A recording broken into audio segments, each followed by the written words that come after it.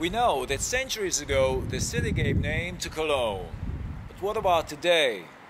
Well, we're gonna find out from Holger, one of the new generation of perfume makers here in Cologne.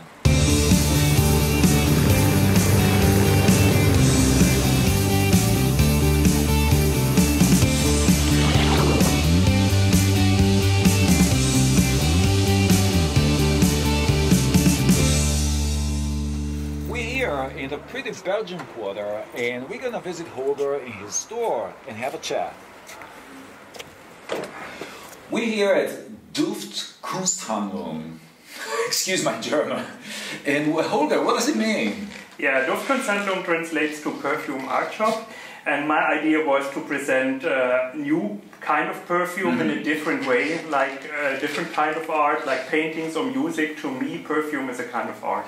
How did you get into the perfume business in the first place? Yeah, well, my passion for perfume arose around the age of 17, 18 years. After my high school, I thought about getting a perfumer, but it was, you have to have 6 years of training. And then you don't know, will you ever make something like this here, or will you just make the perfume for the next washing powder? So it was, I wasn't sure if I'm getting where I wanted to be. So you ended up doing? I studied pharmacy, and I was working as a pharmacist for almost 25 years. But that love and passion for fragrance never got out of my mind. So then about 2 years ago I sold my pharmacies and said, well, I'm in an age, if I want to start something new, I have to do it now. I won't do it in 5 or 10 years.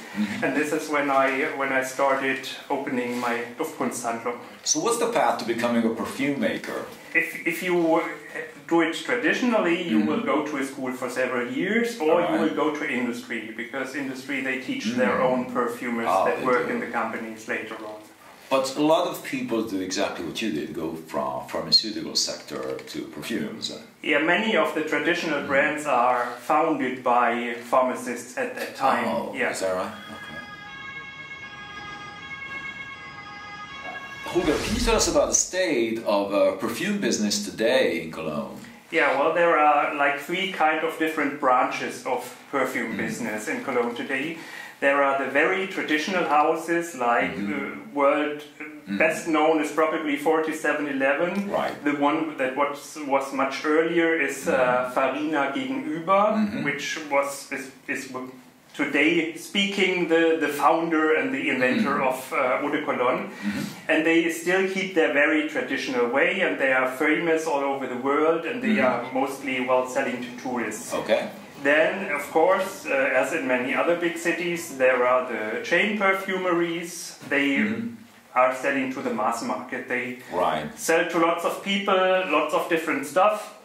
Most of the designer brands, and I found out that during the last few years the different fragrances and the new launched fragrances of the designer brands, they smell very, very similar.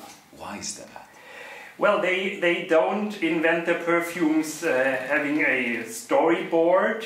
They do market research, what people want, and they put that in the bottle, because they want to sell huge amounts. I see, And then there's an upcoming crowd of people. They want to embrace their individuality.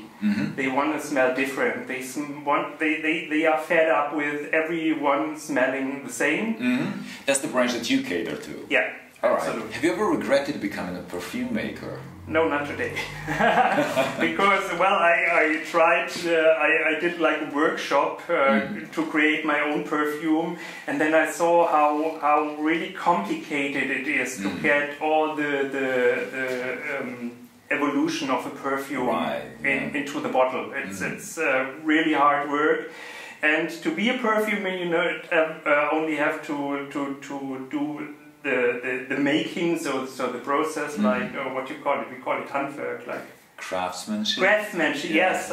You do not only need the craftsmanship, but you also need like a kind of creativity. Yeah, creativity. Yeah. Inspiration. Absolutely. Yeah. Okay. So these two have to come together to make a great perfume. Yeah, and basically, you said earlier, if I understood right, there's a good reason why this stuff costs so much. So much work and knowledge goes into producing these little bottles. And some of these perfumes, until they're ready to be sold, it takes a year or 1.5 years in process, in making, in refining the formula until it finally is in the bottle. And I wanted to say that another part of the price is that these are small brands that, like they do, it's handcrafted. Material. They fill their bottles by hand. So this is this costs much more than doing this in an industrial scale. It's not mass produced. And, absolutely. How do you make it feel when you made your first perfume? It's interesting because you have an idea without knowing what you're gonna get later on. I found out over the years that every perfumer has its own style. Right. So if you try different perfumes from the same perfumer, even if it's from different brands, you will get an idea of his style, of his handwriting in the perfume.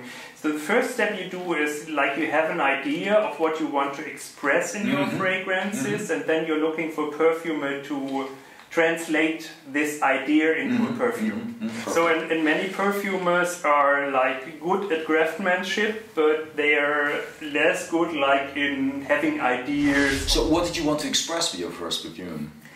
Well, we launched 3 perfumes in our first series, and we wanted to bring old traditional healing herbs that are well known in Europe to a modern state of well-being. Which sorts of follows the original concept from Farina, right? Because the inventor of the perfume, he said, that's what I read, I don't know what he said, but he said that it makes him feel in a certain way. It makes him feel like a morning in southern Italy or something. So your idea is sort of along the lines of how it all started here in Cologne. Yeah, because fragrances, they have a direct connection to emotions and pictures in your mind. You're seeing and hearing lots of stuff throughout the day, but your brain filters a lot of it. Your brain can't filter smells. So smells, they provoke a direct reaction, like an emotion or a picture in your mind,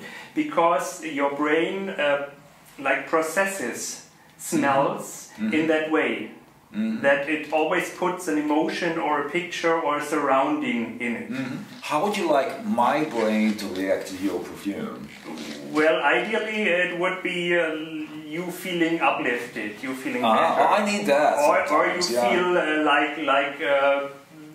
like putting yourself in a blanket to warm you. So we have different fragrances that appeal to different feelings. You consult people here by appointment. Let's just say, how does it work? How would you consult me, for example? Yeah, it starts different on the type of customer. So my first question would be, do you have any favorite fragrances? Or is there a raw material or an ingredient that you prefer, that you like very much in different fragrances, or one you don't like at all?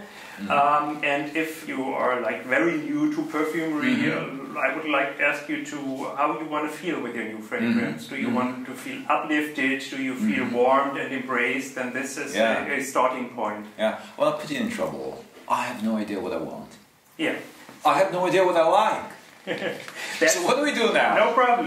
We're gonna try different perfume families. Okay. And see if there is a resonance with you. So mostly I look in the people's faces when they start sniffing on the fragrance strip, and the facial expressions tell very much if there is an emotion. So did you try fragrances in the past and there was something that you didn't like at all? I don't use them much because it's not just the fact that they all smell the same.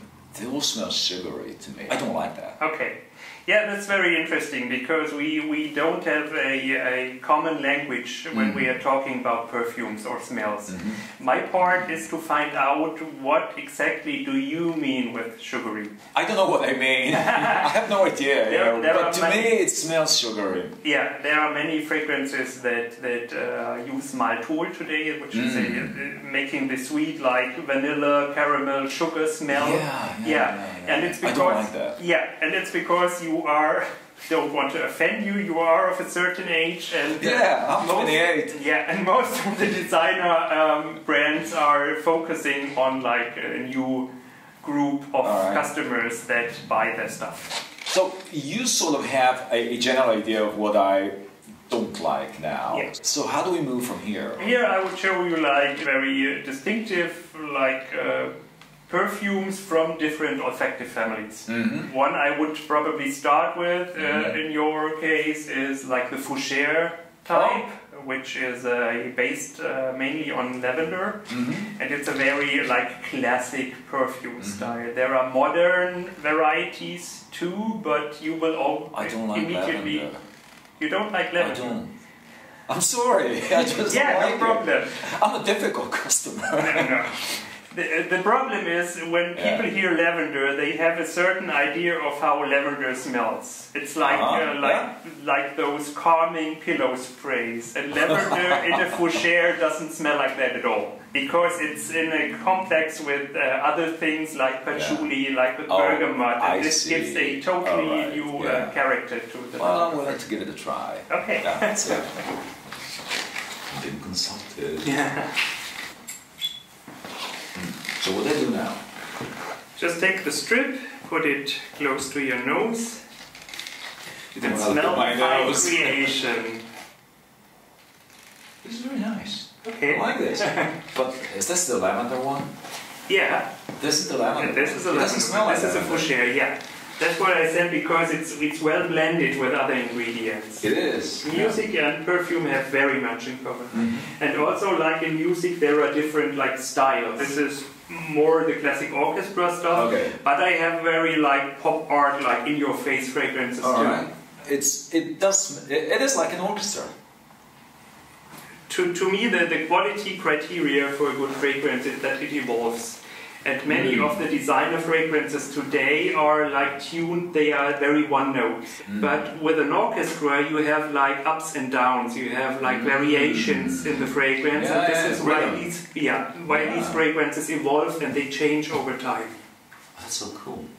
So perfume is like music. It has similarities. I tell you what, I like blues. Yeah, we'll find a fragrance for that too. Well, let's do it.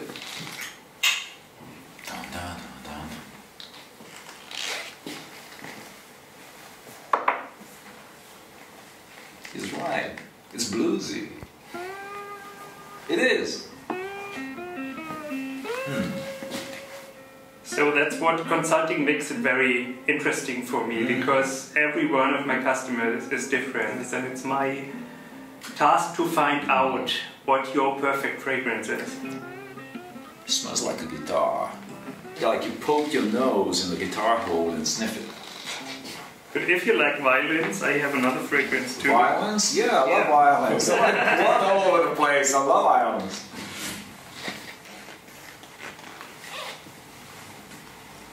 Oh, this is a violin, yeah? Yeah, it's the wood, it's the lacquer. But lighter than the blues one. Yeah. True. So yeah, you could say these are more like male fragrances, but a perfume has no gender. I say wear what you feel like. All right. What fits your emotions, your feelings. And if a perfume says, well, this is man or woman, it's mostly marketing. Because it makes it easier for the customer to pick his fragrance, and it makes it easier for the personal in the chain perfumeries to pick the fragrance to the gender.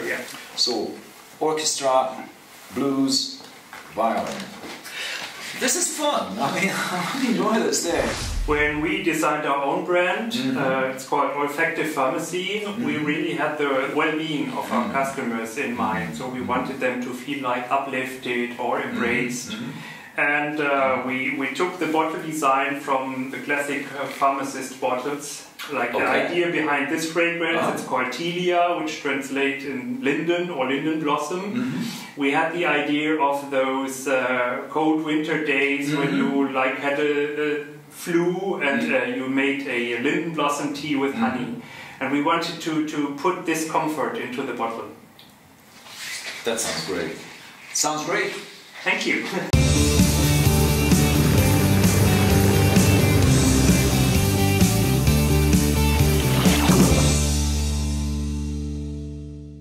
Does this smell slightly like tobacco? Not really.